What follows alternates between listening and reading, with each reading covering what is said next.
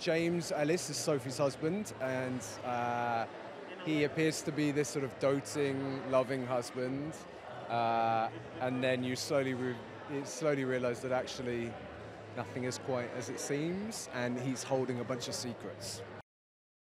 What Veronica West does so well is writing this whole idea of secrets that are kept in relationships and why we protect people, and are we protecting them or are we protecting ourselves? And so I think there's so much that like she does that's at play in the show.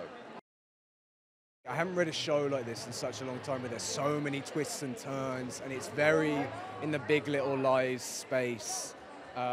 So I just feel like it's quite the roller coaster of a show.